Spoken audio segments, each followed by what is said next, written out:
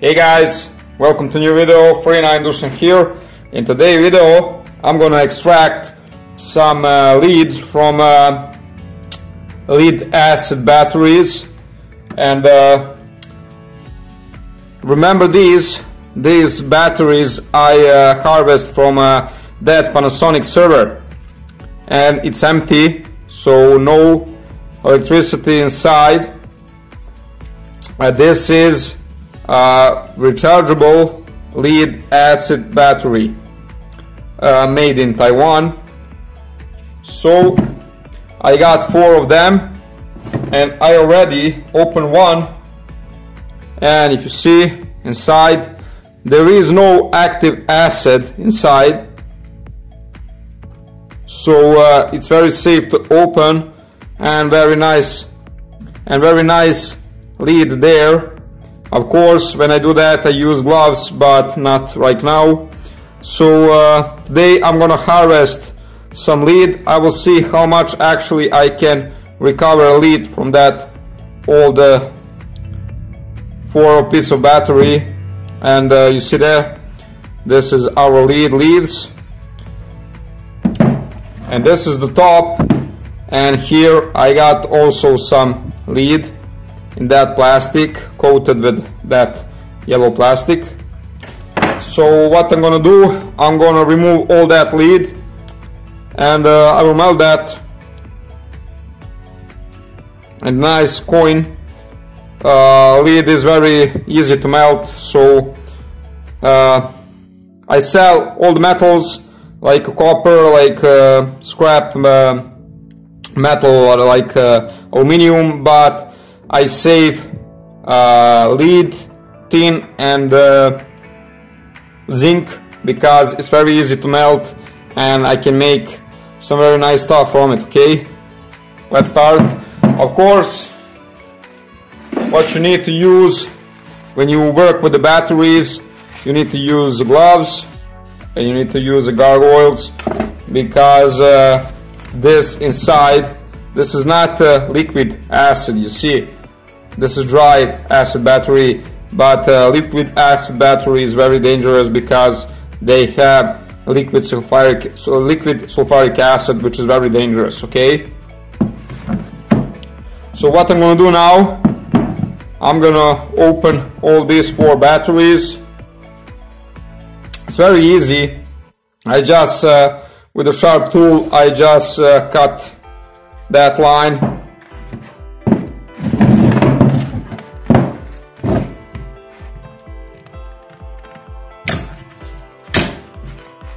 This is the top, and you see, like normal battery, they got some holes here with the rubber.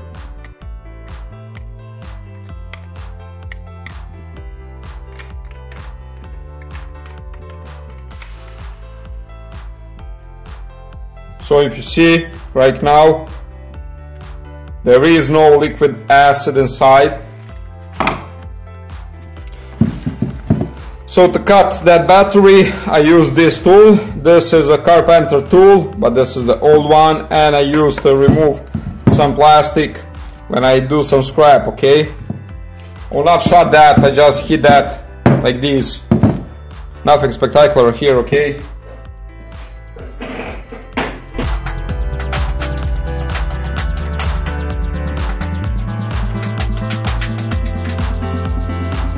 And like you see, just a couple of hits and I open that battery.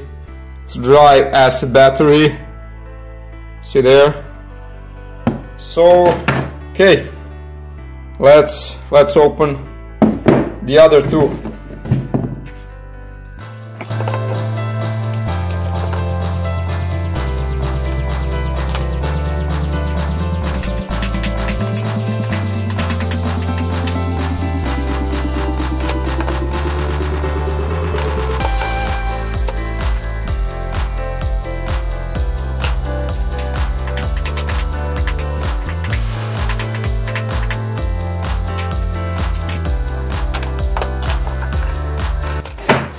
Okay, so what we do next, we'll just take a new container and I will just remove. Let's try to cut that on the outside here.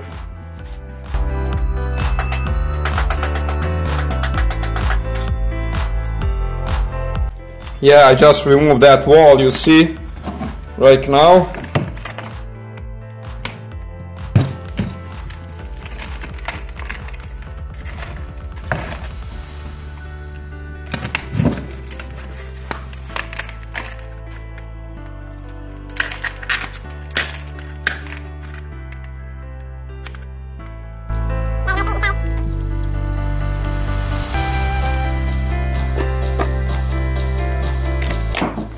See there?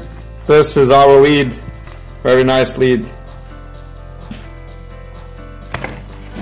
Okay, so let's say take everything.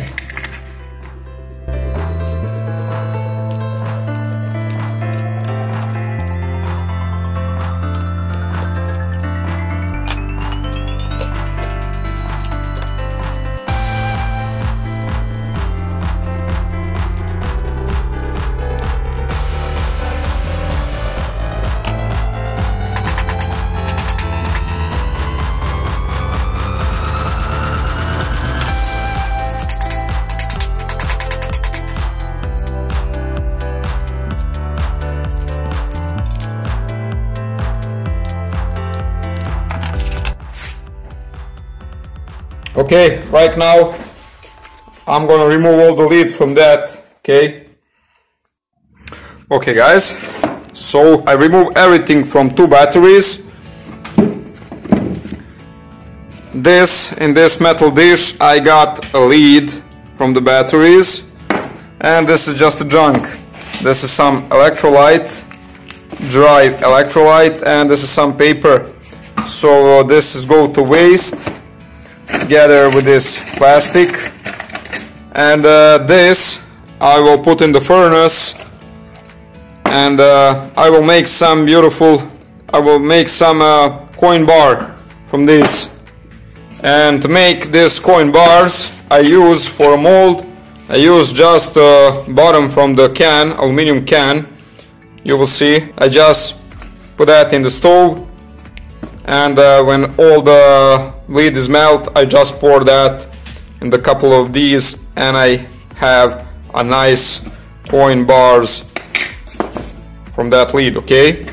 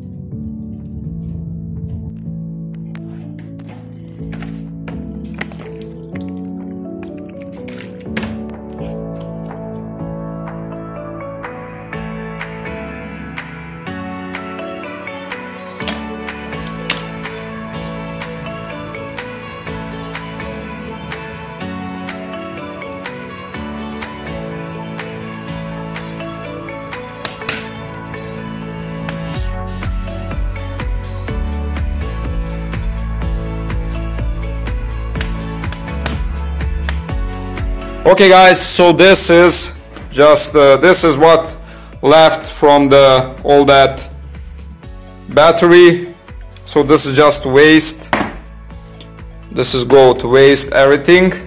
So for a mold I just use from a aluminum can. Here in the can I got some material which is not melt. This is probably some lead which is oxidized, and some junk. You see, it's very crunchy. It's still a lead, but they won't melt because oxide. Maybe just need some bigger fire for that, some furnace, but never mind. For now I will leave that on the side, and I will melt that in the furnace sometime when I turn on the furnace for some copper or anything else. When you use this can, this cheap paint can, be careful. The first one, after a second tour, after a second battery, it's just start to burn, so I take another one. Okay, so be careful when you use this can. Okay guys, so on the end, this is the result from that 4 battery, and I got a very nice lead coin here. Depends on the shape of aluminum can and the size. I got different size of these, except this one. This is just I missed one can and I poured that on the ground, but never mind. So look at that. This one is very nice.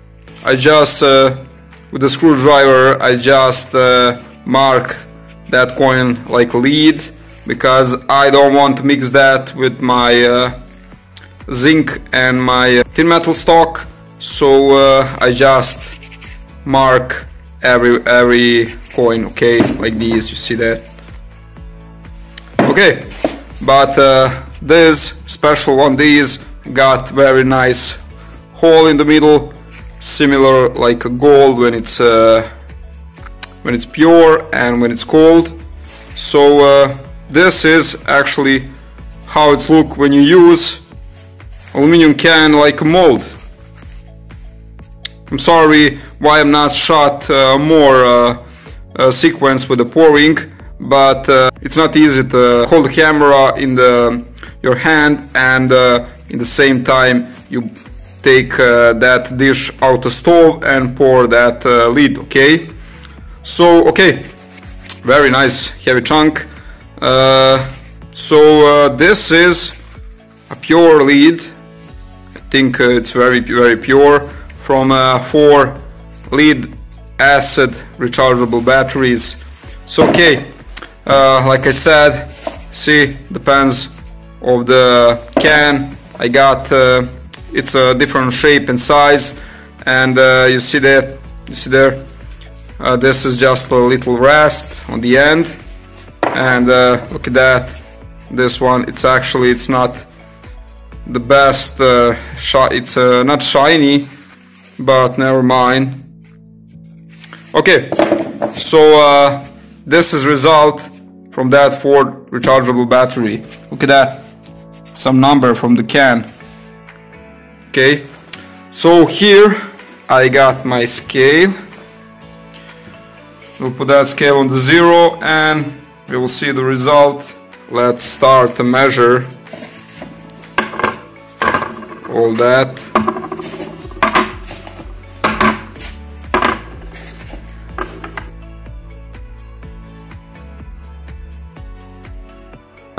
I care to my lead be clean and to get nice purity, not to look the best, because on the end I will remelt that definitely for some project. Okay, okay, so in the end it's a kilogram and 57 gram.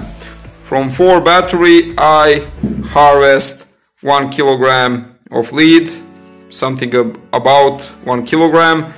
And you see that small amount in the can, which I cannot melt in this way because it starts to oxide.